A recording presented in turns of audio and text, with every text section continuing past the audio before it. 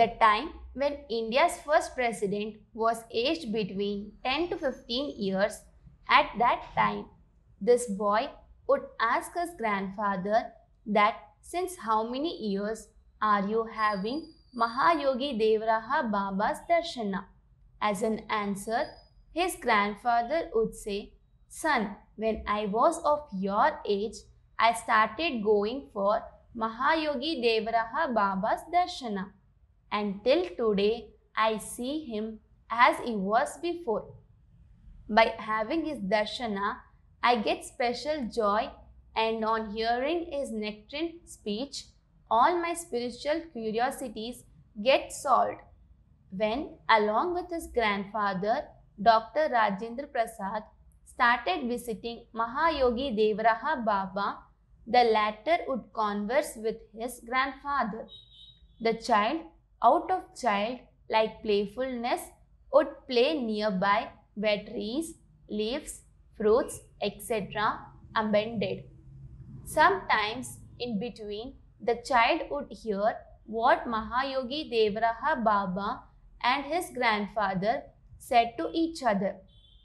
Sometimes, noting this boy's playfulness, his grandfather would chide him, and if he forcefully tried to discipline the boy, Mahayogi Devraha Baba would say, "Oh child, this boy is very cultured with a good character. My blessings and grace pour on him a lot. When his special mental qualities shall awaken, you shall not be alive." When they would leave, Mahayogi Devraha Baba would give the boy very special, sweet, delicious fruit as blessings, and along with a curious but very attractive slight smile would give his special blessings. He would teach the boy, "Child, when you come again for my darshana, do get this little boy also with you." Once, during a conversation, when the episode of Mahayogi Devraha Baba's blessing was being discussed, Dr. Rajendra Prasad had said that later also, after completing studies, I would visit Mahayogi Devraha Baba for a sacred darshana.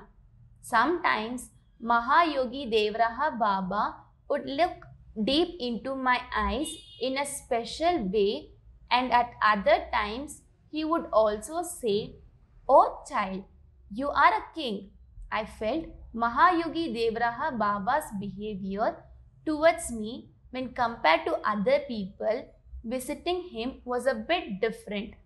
I understood the hidden mystery of all these incidents only after I got elected as the first president of India. After actually becoming president, when I visited Mahayogi Devraha Baba for sacred darshana, so as to thank him for his grace, then during our conversation, he again said, "Oh child, you are a king." Mentally experiencing shyness, I thought to myself, "Gagan chade hai, Raj Pavan Prasanga, Milhi Kich Nich Jal Sanga." It means that dust of ground possesses no glory of its own. When on associating with wind, this dust spreads out in the sky above, and on conjoining to water is known as very lowly cumire.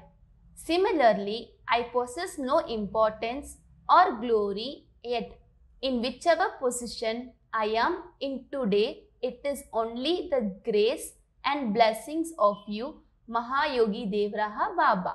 This episode, in a couple of sentences, has been written by India's first president, Dr. Rajendra Prasad, in his book Autobiography of Dr. Rajendra Prasad. Spiritual message given by Mahayogi Devraha Baba to India's first Muslim president. In the year 1966 AD, Dr. Zakir Hussain visited Devraha Baba for darshana in Pratyangraj, Allahabad, where a Maha Kumbh Mela was organized. After prostrating at Devraha Baba's sacred feet, he got Baba's blessing. The president had some spiritual questions related to Quran-i-Sharif, which he asked Baba in Persian language. As a reply, Baba spoke in Persian and thus clarified the meanings of a few ayats of Quran-i-Sharif.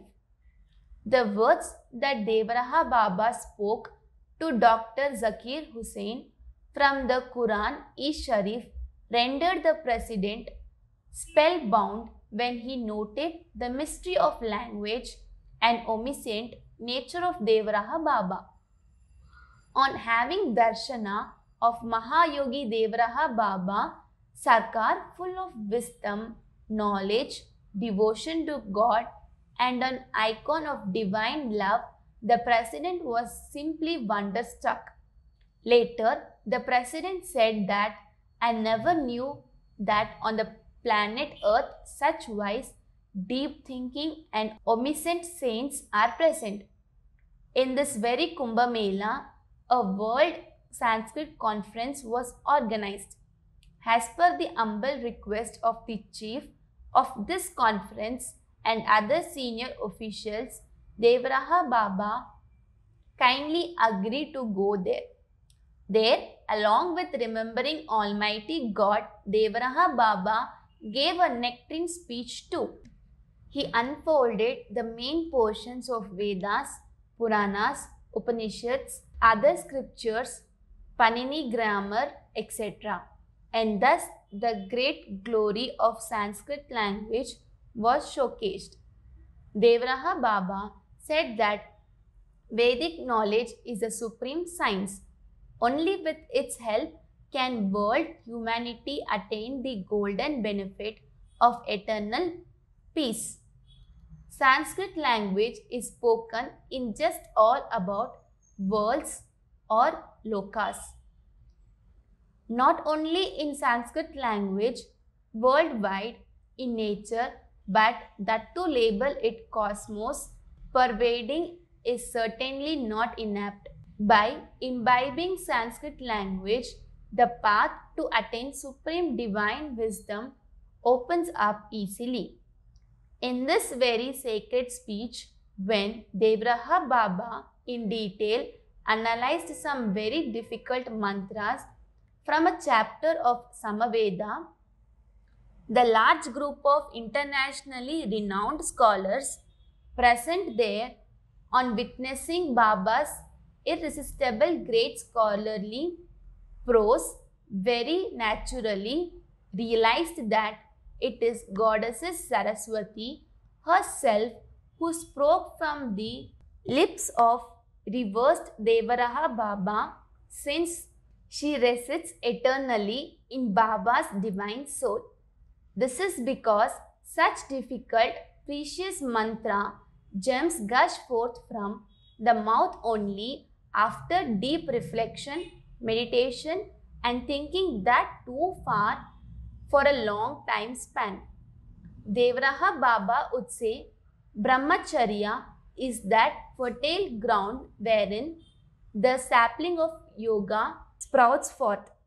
It is only with the power of Brahmacharya that Kundalini Shakti or divine serpent power awakens. It is only due to the power of Brahmacharya that Kundalini supreme energy can be reinstated. In the 1,000-petal lotus present in the brain region called Brahmarandhra in yoga terminology. Thus, such a devotee gets the divine vision and experience of Brahma Jyoti or divine light. Devraha Baba said, Brahmacharyan tapasa divo mrityumma pagnat. With the power of ascetic due to observance of Brahmacharya, that dim gods gained victory over death. It is due to this power only that one never forgets anything that one studies. Strength, zest, daring, steadfastness, revolution, divine aura, divine light, and truth pertaining to the body and soul heavily depend on brahmacharya. Both brahmacharya and truth are mutually dependent on each other. If one embeds even one of these in a complete manner, then the other gets imbibed without any special efforts on our part. Even a little bit of spiritual uplifting helps us all experience the bondage of the body as trivial. The body is mithya or fleeting due to Almighty God's power of illusion and is the cause of world creation. The soul is a conscious divine principle. Brahma Satyam Jagat Mithyam. God is truth and world is false. While giving the example of demon Ravana, Devraha Baba said he was a scholar of high stature and a supreme devotee of Lord Shiva. Yet, because of three taints in him, Ravana got destroyed. These were: first, passionate attachment towards many women who were not his legal fully wedded wife. Second, eating food that must be avoided at all cost. Third, vain arrogant pride regarding his bodily might. Due to these three taints, Ravana got totally destroyed. Regarding this, Saint Kabir Das says, "एक लाख पुटा सवा लाख नटी था रावणा घर दिया ना भटी." On this very topic, Saint Brahmandji says, "बड़े बड़े पृथ्वी की राजा प्रिय रथ सागर समन रे, मिले सब ही धरती की महीना, रहे ना एक निशान रे." Hence, the physical body is illusionary and the soul in it is truth eternal. The wisdom of the body, that is soul, Atma, principle has been detailed by the Upanishads and the Vedas. These Vedas have been written in Sanskrit language. Hence, the knowledge of Sanskrit language while walking the path of attaining the divine truth or Almighty God on its own is complete with divine great import.